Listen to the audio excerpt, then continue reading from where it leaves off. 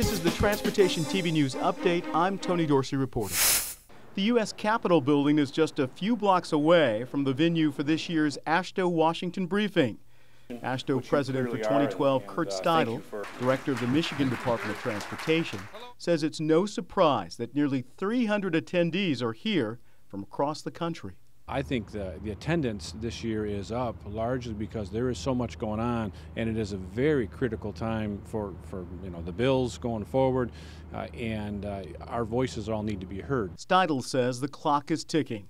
On March 31st, the 8th extension of legislation funding the nation's highway and transit programs runs out. Meanwhile, both the House and Senate are hammering out separate surface transportation reauthorization bills.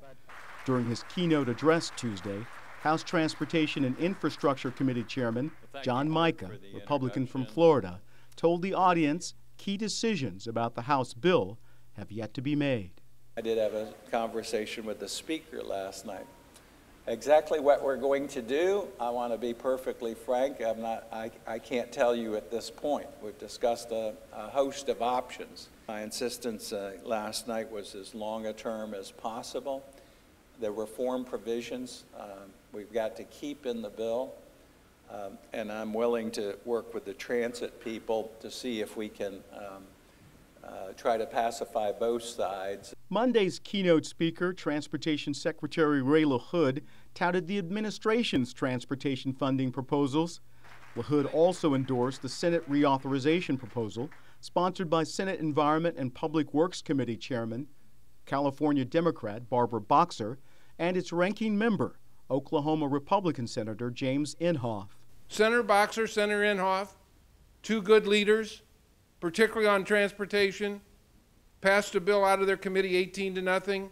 It's going to be on the Senate floor. As you're talking to your senators, they're going to be a part of a transportation debate. Some on amendments, but some on a bill that hopefully the Senate will pass.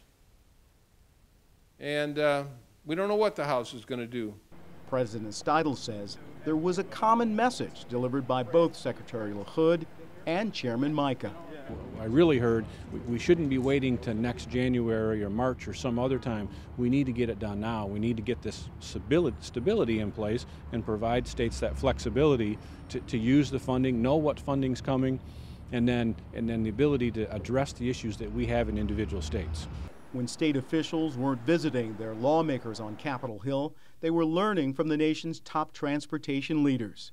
4 U.S. DOT modal administrators took part in a panel discussion Monday, and FAA Acting Administrator Michael Huerta delivered the day's luncheon address. Republican Senators John Hoeven of North Dakota and Louisiana's David Vitter also briefed attendees during the 4-day conference. This is an extremely well choreographed conference, just packed with tons and tons of information. So I see it from a little different perspective now, sitting as the president and presiding over all of these different sessions that are going on. It's very busy, but it is extremely informative. I give a ton of credit to the program staff that put this together.